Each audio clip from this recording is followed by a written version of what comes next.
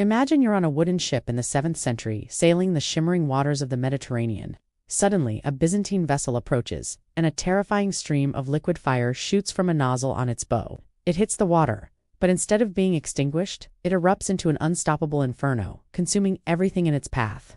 This wasn't a scene from a fantasy novel. This was the terrifying reality of Greek fire, invented around 672 CE.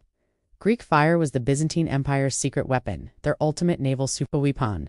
It was a chemical concoction projected from siphons, essentially ancient flamethrowers, that gave them complete dominance at sea for centuries. Imagine the psychological terror it inspired.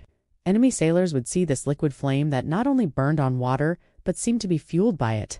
It clung to ships and sailors impossible to put out, ensuring a swift and decisive victory for the Byzantine. This weapon was so effective that it's credited with saving Constantinople, the capital of the Byzantine Empire, on multiple occasions from massive enemy fleets. It was the ancient equivalent of a weapon of mass destruction, and its formula was one of the most closely guarded state secrets in history. Think of it like the Coca-Cola recipe of the ancient world, but instead of refreshing a crowd, it incinerated entire navies. The secret was passed down from emperor to emperor, and revealing it was considered an act of high treason. So, what exactly was in this mysterious liquid?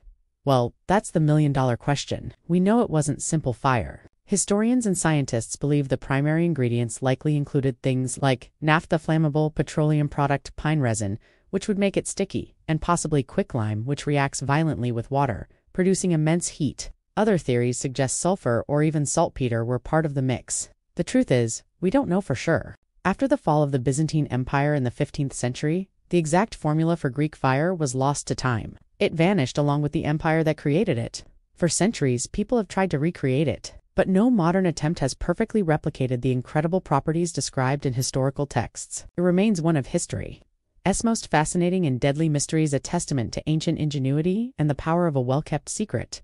What do you think was in it? Let me know in the comments below. Thanks for watching, and don't forget to like and subscribe for more dives into history's greatest secrets.